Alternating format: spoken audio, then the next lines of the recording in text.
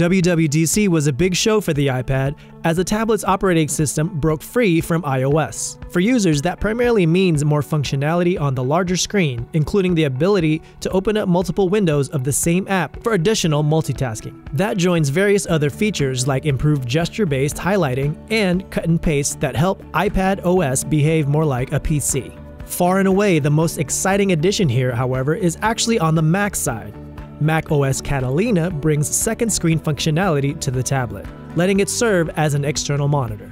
The feature can be used wirelessly or tethered. With an iPad Pro, users can draw with the Apple Pencil. There's also a handy touch bar style menu that populates the bottom of the iPad display. A couple of watchOS additions are worth mentioning as well.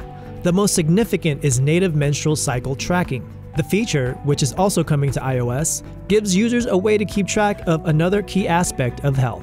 Other additions to the wearable operating system include a native app for audiobooks and a noise app that uses the watch's built-in mics to alert wearers of loud sounds that can lead to hearing loss.